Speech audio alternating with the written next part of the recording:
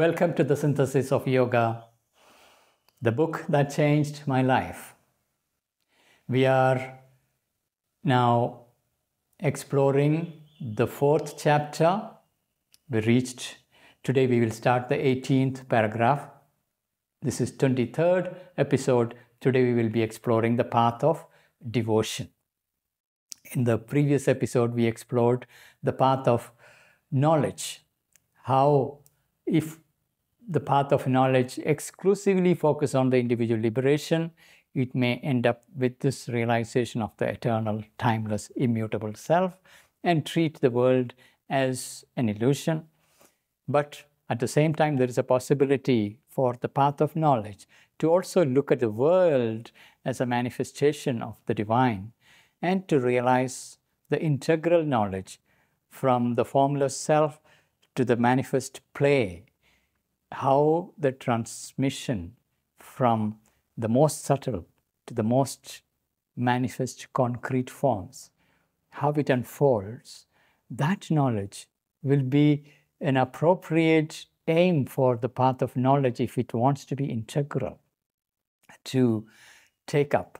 And so with that broad overview, the limitation of path of knowledge as well as its potential larger integration. Now let's move on to the path of devotion. The path of devotion aims at the enjoyment of the supreme love and bliss and utilizes normally the conception of the Supreme Lord in his personality as the divine lover and enjoyer of the universe. So this is the unique aspect of the path of devotion, the personality of the Supreme Self as the lover and the enjoyer of the universe, the manifest world, is key to it. Whereas in the path that follows the trails of knowledge into the formless, they are very comfortable with the notion that the deepest, the highest existence is formless and devoid of all personality, everything, no qualities, nothing. It is the pure emptiness, pure void, formless. They are very comfortable in the path of knowledge. But when it comes to the path of love and devotion, the form of the divine, the personality of the divine become very important because the heart needs an image of the divine. So even when we look at the various branches of Buddhism, even though the formless emptiness is considered as the ultimate realization, the very form of Buddha become the beloved, the love for Buddha and Buddha's wisdom and his compassion. They wouldn't use much of the word love and delight. They would use the word compassion, love for all beings, the metta, love for all beings. That become the way the love accommodates itself. Love uses the form of the divine, the personality of the divine, through one or other forms of the beloved. If it is in Hinduism, it may be through Vishnu, Shiva, Krishna, or any of those forms, but not so much Brahma, Brahman. That is path of knowledge into the formless.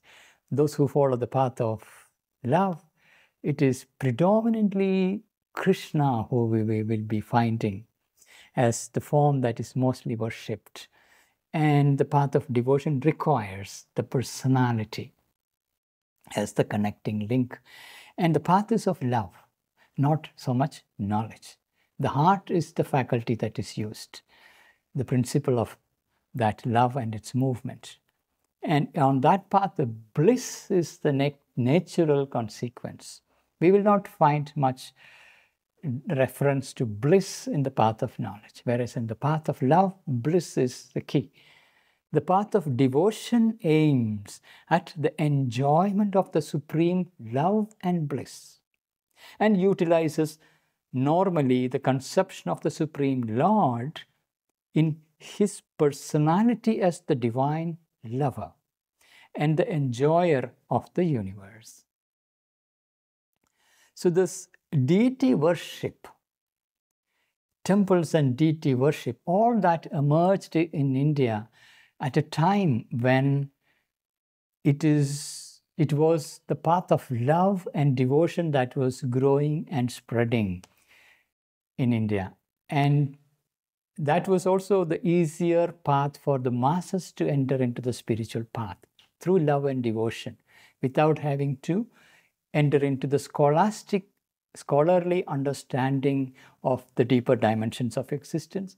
A mere love for the divine is enough to enter the path. A pure love for the divine is enough to enter. Now, what is the way? That is where the deity worship, the rituals, the ceremonies, beautiful ceremonies, and the aesthetics, the beauty, the art, music, all that came into picture as the very means to enter. Love for the divine. That was enough to enter into the path. So his personality as the divine lover and enjoyer of the universe. The Lord is also its enjoyer and lover. And as the seeker seeks the beloved, so does the master seeks the devotee. All that is part of the path of devotion and the dance and ecstasy in merging with the divine. All that are part of it. The world is then realized as a play of the Lord, with our human life as its final stage, pursued through different phases of self-concealment and self-revelation. Play, hide and seek. The divine veils himself in the complexity of the world.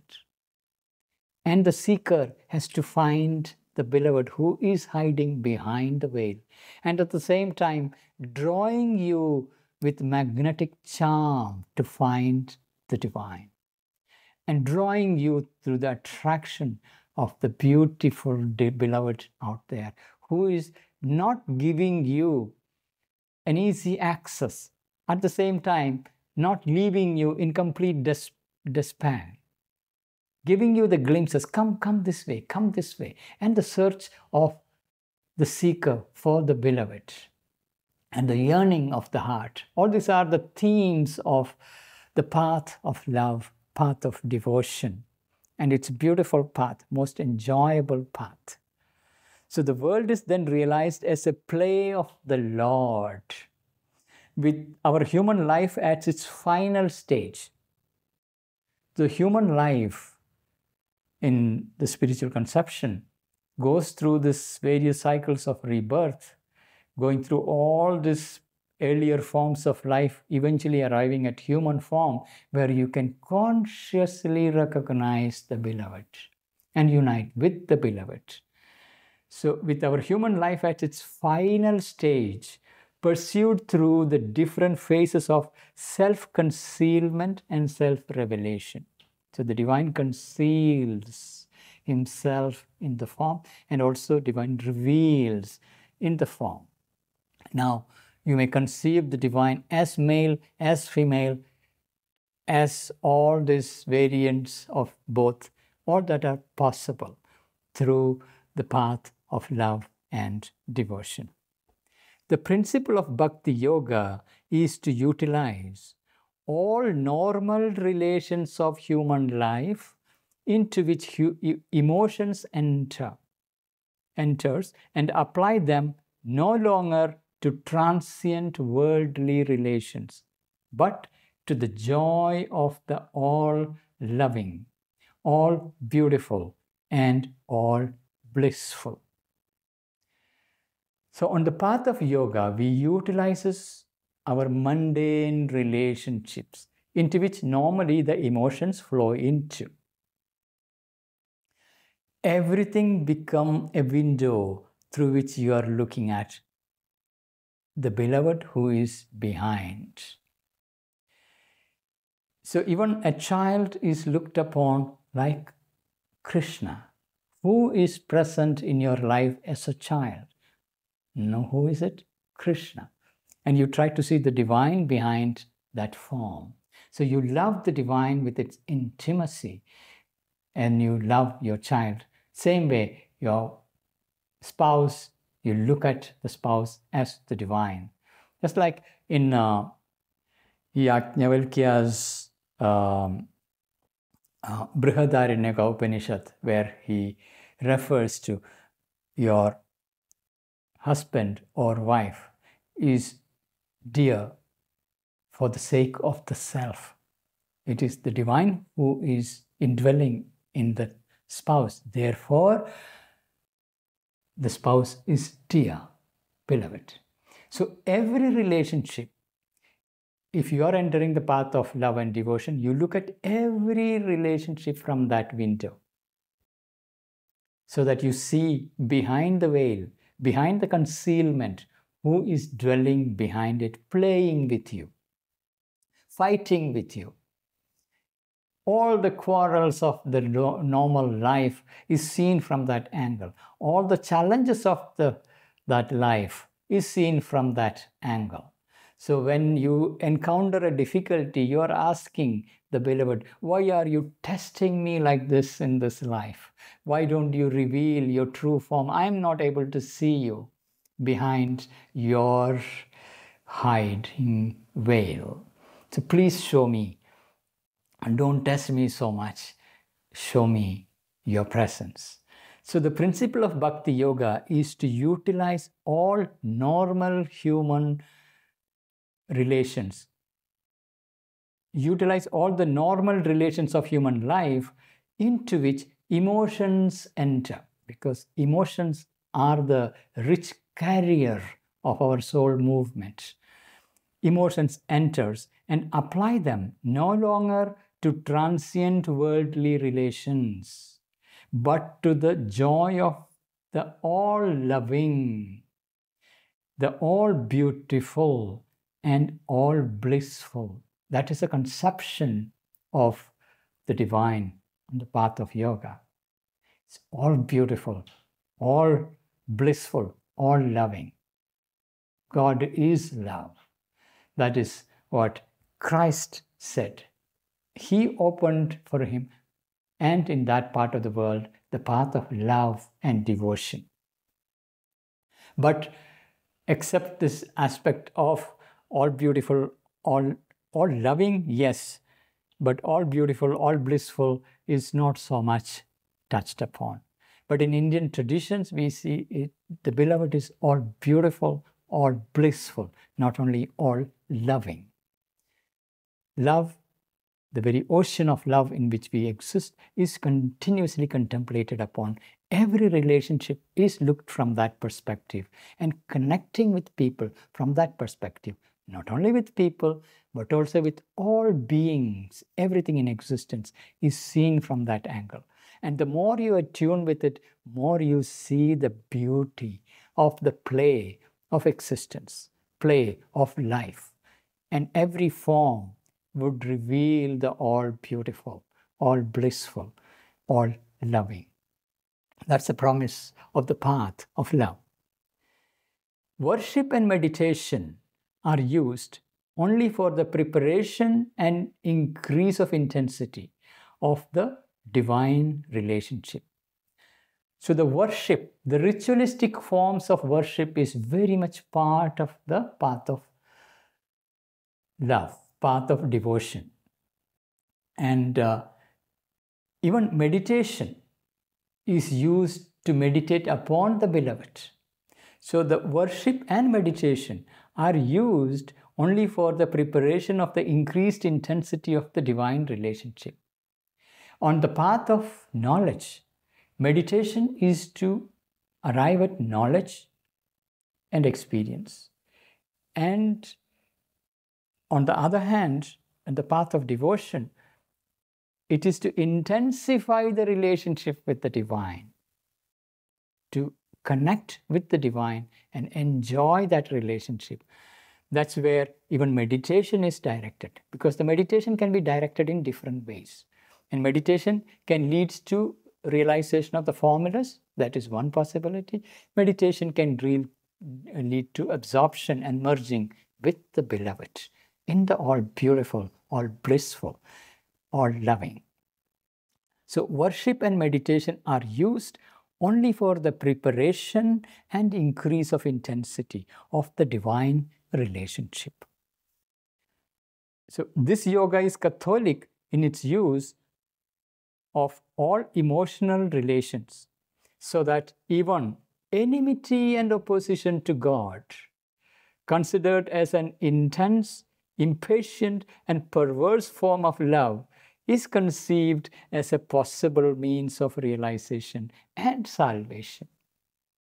So even the enmity to God, fighting with God, all that is allowed and conceived from this point of view. I am fighting with you. I will oppose you. But who are you? You are the Lord. And everything is allowed in that, even the perverse form of love, that impatient and perverse form of love. So let me read that line again. And this yoga is Catholic in its use of all emotional relations, so that even the enmity and opposition to God, considered as intense, impatient, and perverse form of love, is conceived as a possible means of realization and salvation. This path, too, as ordinarily practiced, leads away from world existence to an absorption, to another kind than the monists in the transcendent and supracosmic. Here again, if it is the way it is ordinarily practiced, tend towards absorption and withdrawal from the world into that absorption, but a different types of absorption than the one who is that monistic path where you are conceiving the formulas and merging and disappearing in the formulas. That is one type of absorption. Here it is another type of absorption, emerging into the beloved.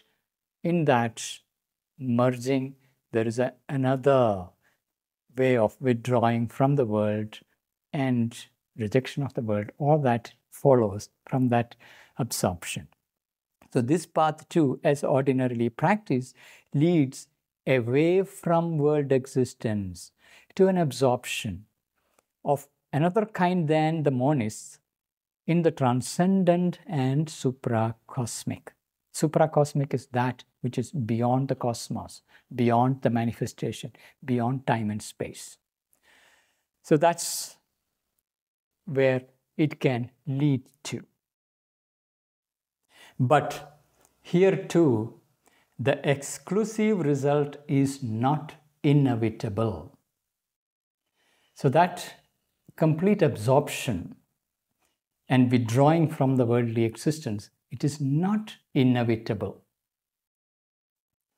The yoga itself provides a first corrective by not confining the play of divine love to the relations between the Supreme Soul and the individual, but extending it to a common feeling and mutual worship between the devotees themselves, united in the same realization of the supreme love and bliss. So the very path of love, since it converts all human relationships into the relation with the divine, that very framework allows the relationship between the devotees to connect with each other, united in that one beloved. We are all united in our love for one master, one divine, one existence. So that is a good provision that can protect you from the complete absorption into the Supreme. And so the yoga itself provides a first corrective by not confining the play of the divine love to the relation between Supreme Soul and the individual. So that's one relationship. If you confine your relationship, I am only directly connecting with the divine. I have nothing to do with the people around. There is only the divine, and your conception of the divine is beyond the world. Then it is the soul relating to the Supreme directly. It bypasses the worldly relationships. Instead of that exclusive relationship of the soul with the divine, if you're also looking at everyone around is nothing but the expression of the divine behind the veil, only when that perspective is brought in, that is where the yoga brings the corrective. There is the divine in human beings existing, and every being around, not only human, every form of existence is inhabited by that. When that perception is brought in, there is the right corrective. So the yoga itself provides a first corrective by not confining the play of divine love to the relation between the Supreme Soul and the individual, but extending it to a common feeling and mutual worship. Common feeling and a mutual worship between the devotees themselves, united in the same relation of the supreme love and bliss. So this is providing the corrective. So it binds a group of people in their common love, and they're seeing in each other the same master, same beloved. So that creates a collective mutuality and relationship in the collective. So it provides a yet more general corrective in the realization of the divine object of love in all beings, not only human but animal, easily extended to all forms, whatever. So that's where you relate not only to people but also to the animals and every other form of existence. Then it's a broad general correction where the entire creation, the manifest world, the prakriti around, the nature around, you're relating to everything as nothing but the divine presence who is behind the veil.